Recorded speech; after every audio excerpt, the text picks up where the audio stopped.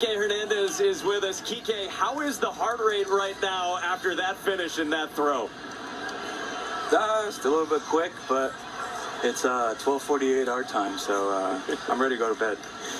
Walk us through that throw. You're lining it up. What is your checklist on things you have to do to accomplish a play like that?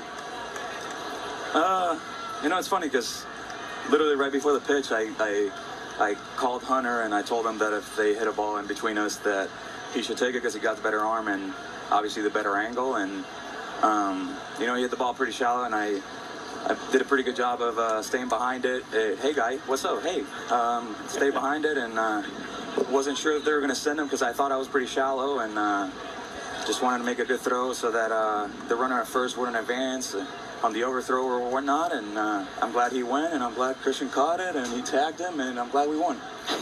All around job well done. How about your AB there? Coming in, leading off the 10th, what are you thinking because you attacked?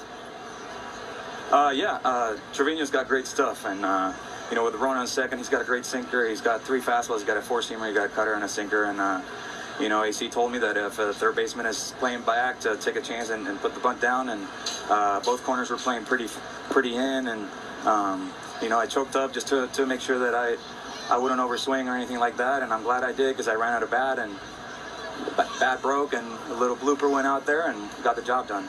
KiKe, last one for you. There are special moments, special wins over the course of a season on a really good team. How do you describe what this team feels like right now?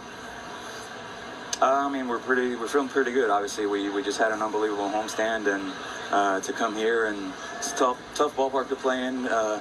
6-hour flight last night, and everybody was a little bit sluggish earlier today, but we did what we had to do. Eddie did a great job today.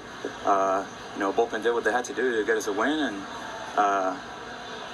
we turn the page and look forward to tomorrow. All right, it's late. We'll let you sleep. Thanks for the time. Thank you, guys.